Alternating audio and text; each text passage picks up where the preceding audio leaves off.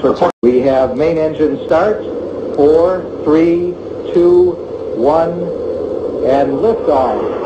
Liftoff rocket of boosters the kicking in. 25th Space Shuttle mission, and it has cleared the tower.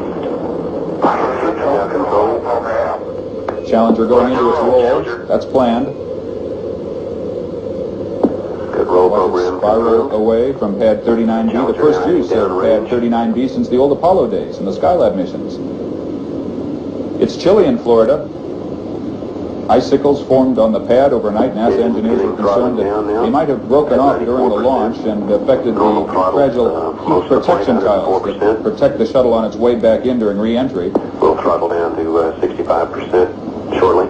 Don't know what the effect might be just yet. The astronauts will take a look later on during the mission. Engines at 65%, 3 engines running normally, 3 good fuel cells, 3 good APUs.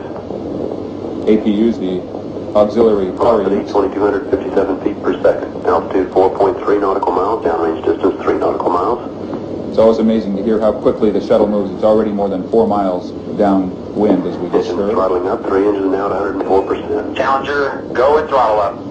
Challenger, go and throttle up. The shuttle mission will launch, my God, 1 minute 15 There's been an seconds. explosion. Velocity 2,900 feet per second. Altitude 9 nautical miles. Downrange distance 7 nautical miles. this is not standard. This is not something that is planned, of course. I can see a solid rocket booster has broken away from Shuttle Challenger. That's what you're looking at in the middle of your screen. I cannot see the shuttle itself. I don't know if it's able to continue on one rocket booster. If it's able to jettison that rocket booster, it will be able to return to the Kennedy Space Center. Perhaps. The shuttle engines are not enough to power the shuttle back down. It would have to shut Here down. looking very carefully at the situation. Obviously a major malfunction. I hope they were able to survive. I hope the We have astronauts no are downlink.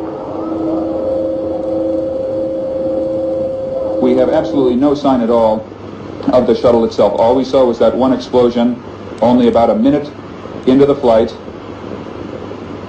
And we saw the solid rocket booster. Now here's something coming down. I don't know what that is. I don't think that that's the shuttle. I believe that's a piece of debris that's coming back earthbound. I don't know. It's too small for the shuttle itself. We have main engine start.